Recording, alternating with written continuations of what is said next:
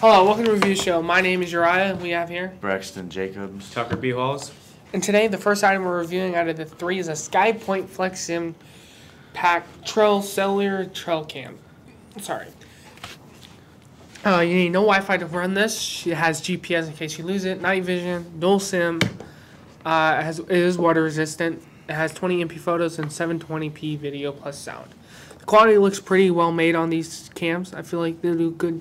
Take good pictures when you want to kill your buck this year or your deer. And on a scale of 10, I'll probably rate this a 9.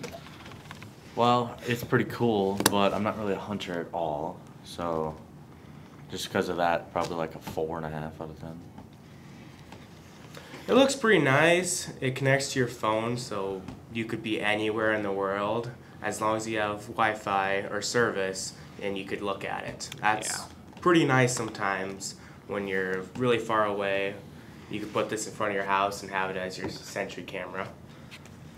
I would probably put it at a score of 9 out of 10 because it's really nice and you have 2 of them.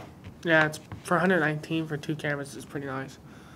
But it doesn't carry in our state. The next item we have on the list is a ranch hand summit front bumper for a Chevy Silverado 1500. It fit on Uriah's Tahoe, I'm pretty sure. Yeah. Which is, it'd be cool on his Tahoe. So, probably rate it like an 8 out of 10. Would you ever use this bumper in your truck at all? No, I'd never use it on mine. I don't think it'd fit. Oh. What kind of, do you have a bumper on yours? No. Oh, you don't? What about you, Uriah? The quality looks well made. You can put fog lights on the bottom like you usually do. They have like little grates you can put this stuff in. I like the grates, the window. It protects your in case you hit anything. And it has the license plate holder, so you don't have to think about that. I'll probably rate this on a scale of 10 and 8. Tucker, how do you feel about this? It's pretty nice looking. I actually have this bumper guard, or it's pretty. The one I have on my last pickup was pretty close to this one, and you could hit a lot of stuff, and you would barely feel it. Yeah, Tucker hit a lot of stuff. Are you ever gonna put a bumper guard on your new pickup, or are you just gonna leave it bare? I don't know if I really want to, but I might.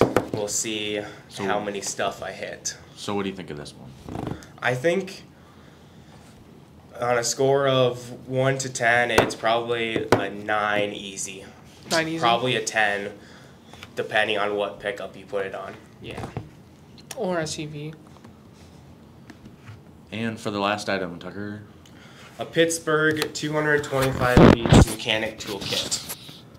I really like this toolkit because I personally have one. And the wrenches and sockets are really nice. They really work good and they don't rust ever. If you leave it in the rain, it's probably gonna rust. But I've actually had these out in the rain and they didn't rust. Yeah, I mean, but the pliers did, so you gotta watch that. These pieces, there's a lot of tools in here. There's like a lot of sockets and stuff and other things. So I feel like this would be really handy on the road, trying to fix anything. The metal, it looks great quality. The metal looks good, pretty good. And on a scale of 10, I'll probably rate this a 10 out of 10. It looks very compact, which would be good. Probably fit it in very small spaces. Oh, yeah. For that reason, probably like 7 out of 10. What do you rate this? I don't think you rate A 10 out of 10 easy. Yeah. There's so much like things you can do. And there's like extenders in here too for it. Oh, and we almost forgot to say the cost for this one. It's $184.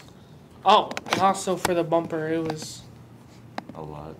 It was $1,744 for the ranch hand bumper. I'm going ahead and end it right here with all of this, and I hope you guys have a wonderful day. See ya.